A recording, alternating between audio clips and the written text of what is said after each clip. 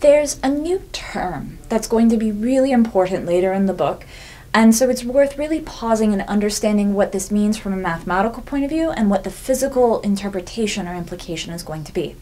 And the word is Hermitian. And the idea is that we're going to talk about a property that some matrices have of being Hermitian. And so we have to define some things. So first is we have to be able to know what the Hermitian adjoint of an operator is. And again, I'm saying operator because it's quantum mechanics, but it's a matrix. And what you do to create the Hermitian adjoint of a matrix is transpose it and conjugate it. So transpose is effectively flip the rows and columns. Conjugate means complex conjugate. So every time there's an I, it's now a negative I. And so let me just do a quick example. So let's say that A is equal to 0, 1, 2, 1, I, negative I, 0, 0.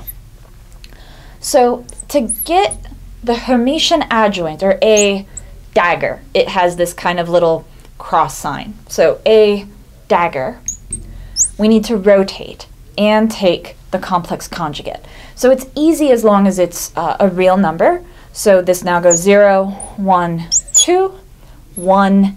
This becomes negative I, and then this becomes negative I. And then this is going to become positive I, 0, 0. So it's kind of like a rotation along the diagonal, and then i's become negative i's. So now, if the matrix is equal to its own Hermitian adjoint, then we say that the matrix is Hermitian. So Hermitian adjoint is like an operation, is a thing you can do to matrices, if it's a square matrix. But then Hermitian is a property that some matrices have. So we can ask the question, is this equal? Are these two things equal? No, obviously these are different. So we would say that A is not Hermitian. That's okay. There are a few interesting things that would happen if it is Hermitian. One is just thinking about properties of if we're working back and forth, like if we flip our bras and our kets, we know how those transform. And in fact, if you on one side had the transpose and on the other side had the complex conjugate, and these are equal, that's also being Hermitian. This is something you might occasionally see. I can't quite think of when we might use it, but occasionally things like this will happen where we're just thinking about acting to the left versus acting to the right. But there's a couple of physical things that result. So just asking, are these equal or not, that's mathematical. So if A is Hermitian, then A has real eigenvalues. So I'm going to use lambda, meaning just eigenvalues.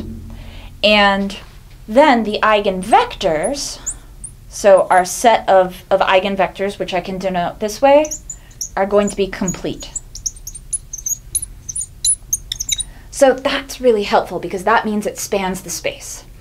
And the real observables is nice because this means that this is going to correspond to measurement. So observable, right? I can observe 2 apples. I can't observe apples. That's one way to kind of just remember this. So we will encounter operators, we will encounter matrices in this class that are not Hermitian.